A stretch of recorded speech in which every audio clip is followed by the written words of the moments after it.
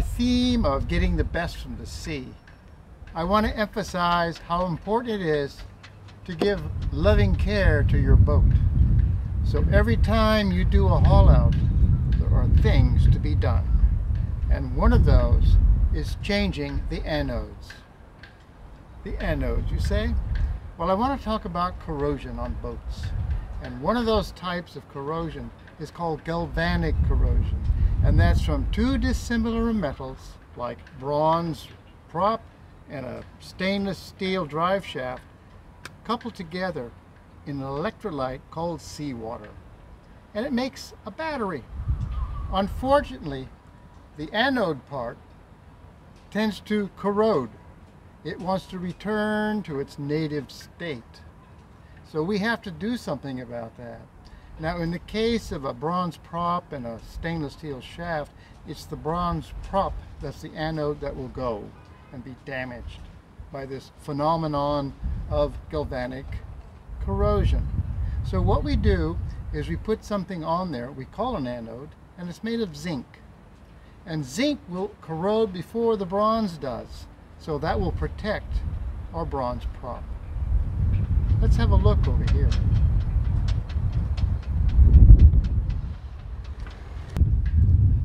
This is my prop. It's a bronze prop, and it has a stainless steel shaft to drive it.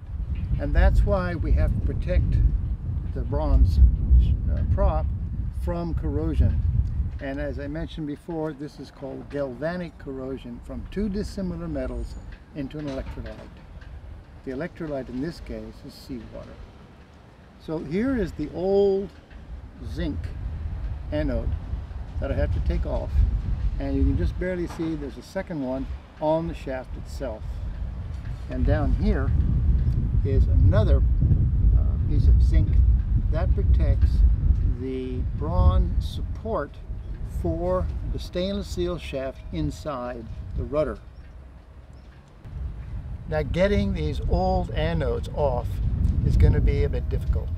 So I suggest you get some WD-40 or some sort of penetrating oil and soak the screws that you can find for a while, and that'll help get them off.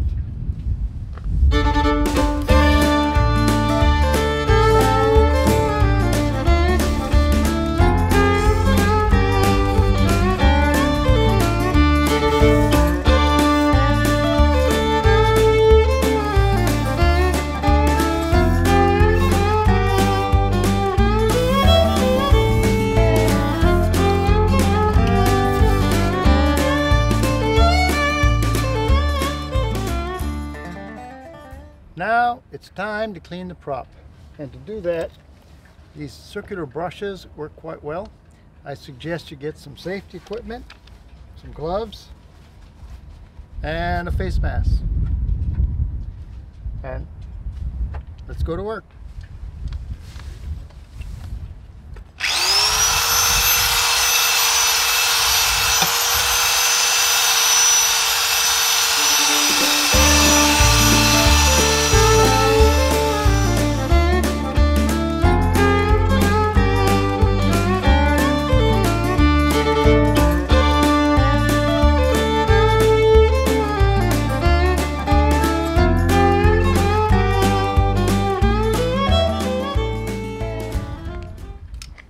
So now we're going to get this supporting piece off with a cotter key here, which I'm going to work out, and then a big wrench.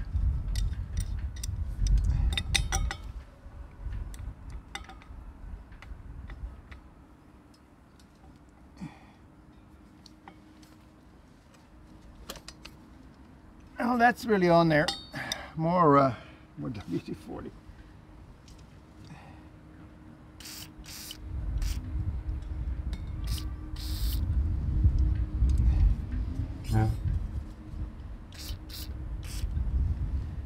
And we'll have to let that sit for a while.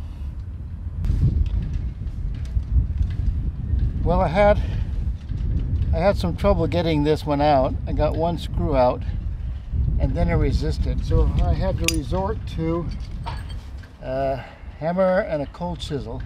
And I finally got it loose enough. So now this screw will come out.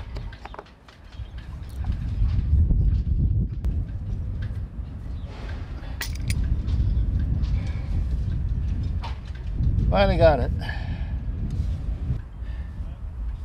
Well, we let this sit for a while, and now we're going to try again.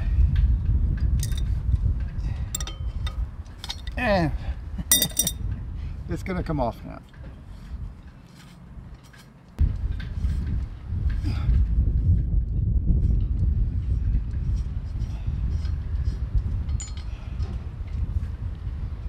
Some progress.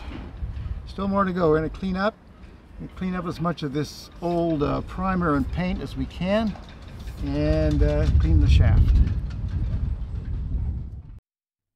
You can see the anodes here. These were the anodes that go on the end of the prop shaft, and in my hand here's the new one, which I'll put on. These are two different brands of anodes to protect the support for the shaft of the rudder. You can see the old one in my left hand, and this is the old and new anode that goes onto the stainless shaft itself.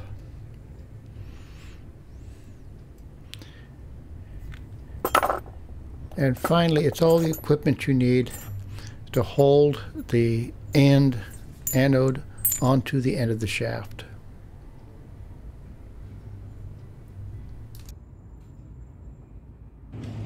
Well, we've cleaned up the prop as well as we can. There's still some old primer paint on it, but everything has been polished with a wire brush on a drill, sandpaper, scrapers. I've got pretty much everything that's loose off of the prop. I've also cleaned it with a universal cleaner, acetone. So there's no grease, no loose pieces. And I'm going to put the props, I'm going to put the anodes back on, and then mask it, and then put the first coat of primer on. Now you can see the difference here between this used prop anode and a brand new one. But you want to be careful, because I bought these two. They look the same, but they're not really. They're two different brands, and they're not available over here in Europe. You have to order from the States. And the problem is this inner part is different with the two. So don't try to think you're just going to order the outside part and save some money. You have to be a bit careful. Same thing with the anodes for the rudder shaft. They're two different brands, but the spacing here is the same for my boat. So when you order them, be careful what you're ordering and double check.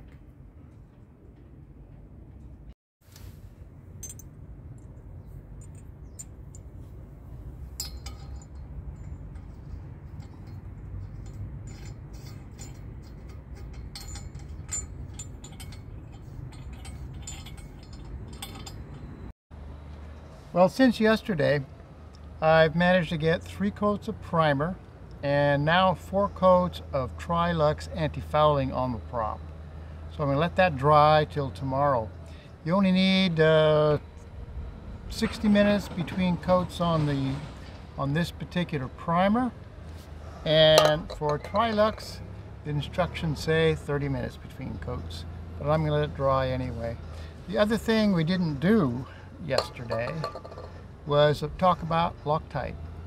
Now, I didn't put Loctite on the screws yesterday because what I had in stock was all gelled up and wouldn't work.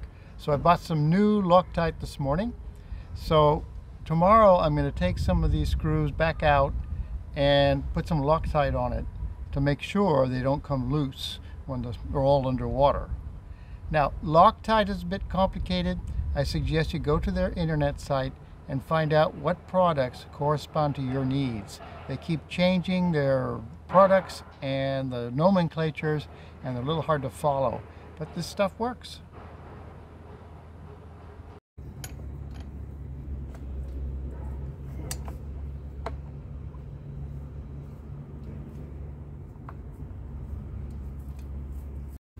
So now we've got the anode for the rudder shaft, the stainless steel rudder shaft, and the bronze support piece to keep this bronze support piece from corroding with the contact with the stainless steel. So that's on. I'm going to mask him off for when we finally do the anti-fouling for the hull. So we're done. I'd suggest you leave the masking tape on the anodes until you finish painting anti-fouling on your hull. This is that second piece I was discussing. This piece has two anodes, and this is the condenser for the refrigeration aboard the boat. So I've got to clean all this up and get it ready for some new anodes. The old ones are non-existent. They rotted away I don't know how long ago. So let's get started.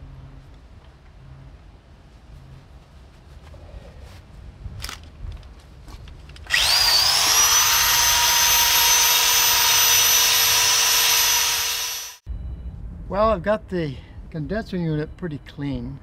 It's not perfect, but it's good enough. And I've got some new anodes, which are two kind of disc things, and I cleaned up screws. So I'm going to put this back together, and I'm going to use, as I was talking about, some Loctite on it.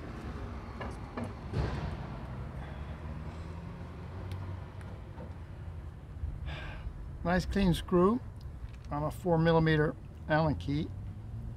So I put some Loctite on this and put this in.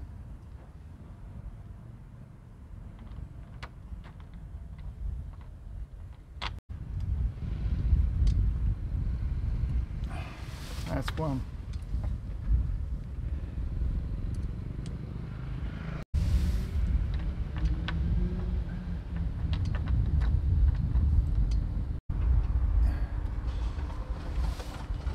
That's two screws.